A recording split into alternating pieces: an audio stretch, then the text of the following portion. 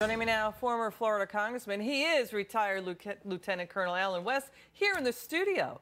Colonel, so it's good to see you. I'm so glad you're here. So we have the former acting head of the CIA, Mike Morrell, and you've said this too, NSA Director James Clapper, the former head, saying there's no proof there's any collusion. Did you see any of that kind of coverage or any talk of that in the hearings today? Well, no.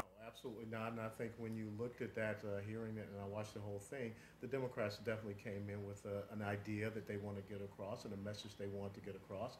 And it's very interesting because we know that when President Obama was sitting there... Okay, sorry, Colonel, let's check his mic again. We're having trouble with the Colonel's mic. You're so powerful, you knock the mic out. So what we're dealing with right now are the Comey FBI hearings today.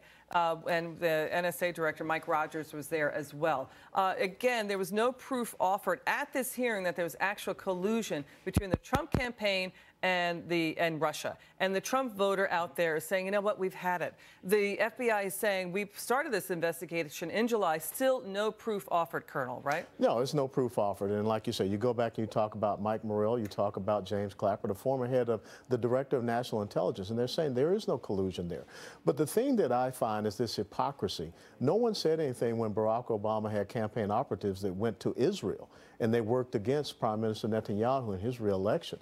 No one said anything about the collusion when Barack Obama sat and said, after my reelection, I'll have more flexibility. No one said anything when Hillary Clinton was making the deal with Russia on this uranium sale. So, you know, we have to get to the bottom of this. We have to move away from the politicization. But the most important thing they should be focusing on is where are these leaks coming of classified information that is going to the New York Times, to the Washington Post, or whomever. Yeah, you're right. You to bring that up. It's interesting because FBI Director Comey said that is a serious crime, and rightly so. But, you know, that irony there is that Hillary Clinton was not prosecuted for the same leaks. You know, to your point, John Podesta and his brother Tony Podesta, reports have indicated that they have worked for investment companies and other firms in Russia. And so if there's leaks going on with WikiLeaks, could it have been that John Podesta was emailing, and maybe they hacked into his email while he was running the DNC, and maybe that's how WikiLeaks or Russia, rather, let me back up, the alleged Russia connection, the alleged Russia hack got in, through Podesta maybe. Well, absolutely, and there's no doubt about it that we have a cybersecurity issue in the United States of America. Russia, China, North Korea attacking us. And so the real issue is that, was John Podesta very secure in his password and protecting his own email communications? Yeah, we know that, you know, Russia hacked allegedly 1.5 billion, you know, user accounts at Yahoo, and we've got Russians arrested there. Let's move on. President Trump heading to Kentucky this hour to talk to the people about making his agenda a reality, including fixing Obamacare and getting the country moving again. The Trump voter sees all else as political rubbernecking and distraction, but Democrat House Minority Leader Nancy Pelosi still refuses to help stop the collapse of Obamacare.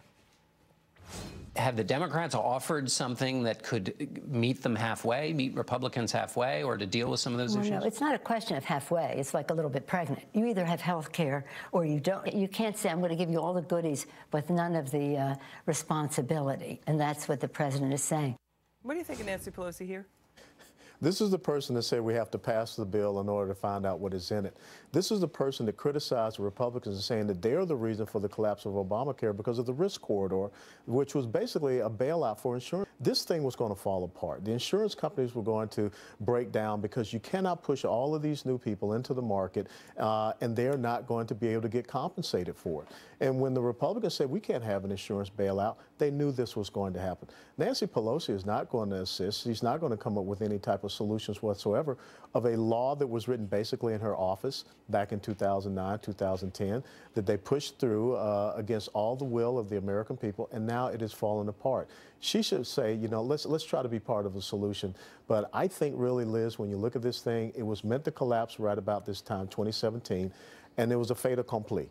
If the Democrats had won the White House, then they could say Obamacare is not working, we can move to a single payer.